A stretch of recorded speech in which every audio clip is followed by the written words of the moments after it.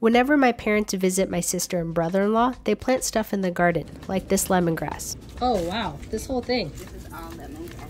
Nice. There was a ton of it, and my sister just cut off some of them to cook with clams. It was just a quick and simple recipe. She soaked the clams in salt water and then combined lemongrass and beer, then added the clams once it boiled. Newton was also visiting, and we still do the countdown thing anytime he's about to eat something spicy, so he asked for the countdown. Do the countdown. Do a countdown?